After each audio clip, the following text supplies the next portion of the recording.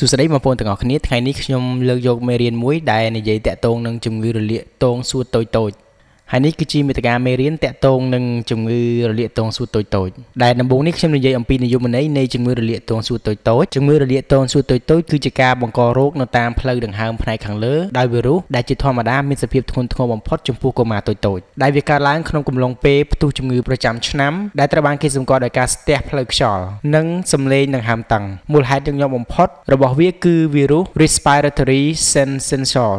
ការបង្ករោគដោយបាក់តេរីក៏អាចកើតឡើងបន្ទាប់ដែរហើយដូច្នេះការព្យាបាលជំងឺរលាកទងសួតតូចៗដែលពាក់ព័ន្ធទៅនឹងការដកដង្ហើមញាប់ឬសញ្ញាដទៃទៀតនៃបញ្ហាពិបាកដកដង្ហើមគឺស្រដៀងគ្នាទៅនឹងការព្យាបាលជំងឺរលាកសួតដែរសំឡេងដង្ហើមតឹងអាចបន្តកើតមានជាច្រើនខែបន្ទាប់ពីមានការរលាកទងសួតតូចៗប៉ុន្តែវានឹងបាត់ទៅវិញចូលដល់មួយទៀតតាក់ទងនឹងរោគវិនិច្ឆ័យនៃជំងឺរលាកទងសួតតូចៗនៅពេលពិនិត្យលក្ខណៈធម្មតានៃជំងឺរលាកទងសួតតូចៗរួមមានសំឡេងដង្ហើមតឹងដែលមិនមានសភាពធូរស្រាលសោះបន្ទាប់ពីបានផ្ដល់ឱសថពង្រីកទងសួតដែលមានសកម្មភាពរហ័សចំនួន3លើករួចមកទ្រូងរបស់អ្នកជំងឺឡើងប៉ោងខ្លាំងដែលធ្វើឲ្យមានសំឡេងខ្ទរច្បាស់ពេលគូសទ្រូង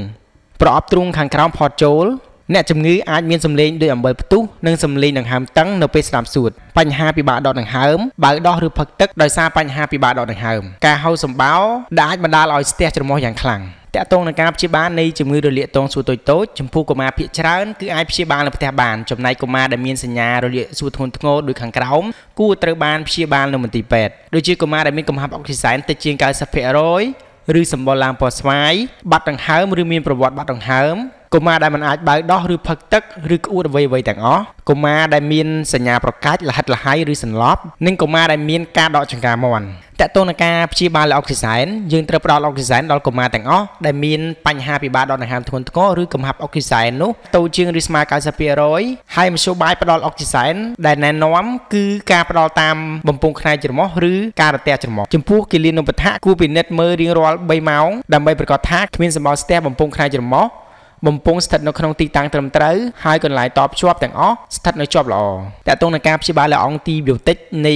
ជំងឺរលាកទងសួតតូចៗប្រសិនបើព្យាបាលទៅរួចនៅផ្ទះគួរផ្ដល់អាម៉ុកស៊ីស៊ីលីន40 មីលីក្រាមក្នុង1គីឡូមួយថ្ងៃ2ដងតាមមាត់ដោយប្រើរយៈពេល5ថ្ងៃតែក្នុងករណីកុមារមានសញ្ញារលាកសួតប៉ុណ្ណោះគឺសញ្ញានោះគឺដកដង្ហើមញាប់ឬប្រអប់ទ្រូងផ្នែកខាងក្រោមផតចូលដល់ការព្យាបាលលើអង់ទីប៊ីយោទិកមួយទៀតប្រសិនបើមានសញ្ញានៃជំងឺរលាកសួតធ្ងន់ធ្ងរត្រូវផ្ដល់ឱសថអំពីស៊ីលីនចំនួន50 មីលីក្រាមក្នុង1គីឡូតាមសាច់ដុំឬតាមសរសៃរៀងរាល់6ម៉ោងរយៈពេលយ៉ាងតិច5ថ្ងៃនិងផ្ដល់ឱសថសង្តាមេស៊ីន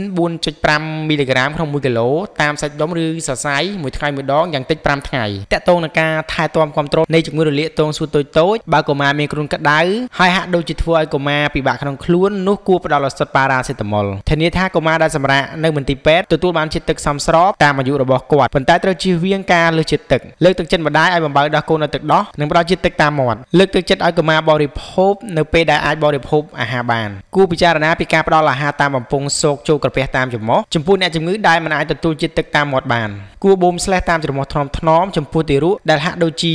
មានបញ្ហាពិបាកដកដង្ហើមដោយសារស្លេសស្ទះក្នុងបំពង់ក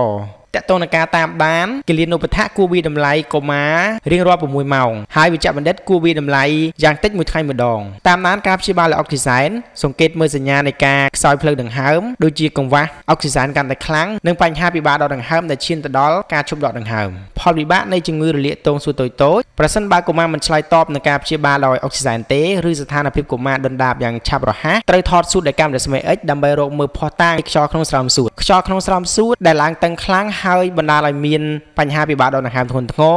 និងបេះដូងងាយចេញពីទីតាំងនោះទាមទារនឹងការបន្ធូរជាបន្ទាន់ដោយការសូមបញ្ជូលដើម្បីឲ្យសម្ពាធខ្យល់ចេញមកក្រៅបន្ទាប់មកគួរធានាឲ្យមានខ្យល់ចេញជាបន្តបន្ទាប់ដោយការសូមបំពង់ក្នុងទ្រូងដោយមានបំពង់បង្ហូរទៅក្នុងទឹករហូតដល់កន្លែងដែលខ្យល់ធ្លាយចូលបិទចិត្តដោយខ្លួនឯងហើយសួតប៉ោងមកវិញប្រសិនបើមានខ្សោយផ្លូវដង្ហើមនោះការប្រើសម្ពាធខ្យល់វិជ្ជមានជប់ជាបន្តបើមានប្រយោជន៍ចូលដល់ការបង្ការនៃការចម្លងរោគជំងឺរលាកទងសួតគឺជាជំងឺឆ្លងយ៉ាងខ្លាំងដែលមានគ្រោះថ្នាក់ចំពោះកុមារតូចៗដទៃទៀតនៅក្នុងមន្ទីរពេទ្យយុទ្ធសាស្ត្រទាំងនេះអាចកាត់បន្ថយឱកាសនៃការឆ្លងរោគទៅវិញទៅមកបុគ្គលិកលាងសម្អាតដៃរាល់ពេលពិនិត្យអ្នកជំងឺម្នាក់ៗ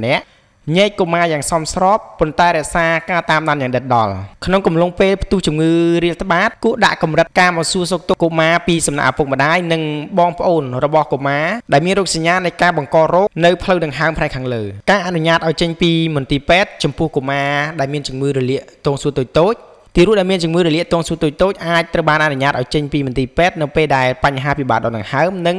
កង្វះអុកស៊ីសែននៅក្នុងឈាមត្រូវបានធូរស្រាលនៅពេលដែលលេខបាត់ដង្ហើមហើយទារកបើបានច្រើនទារកប្រឈមនឹងការលាប់រលាកទងសួរតូចៗឡើងវិញប្រសិនបើកុមាររស់នៅក្នុងគ្រួសារដែលមានអាយុបរិយឬបើកុមារមិនបានបើដោះម្ដាយទេ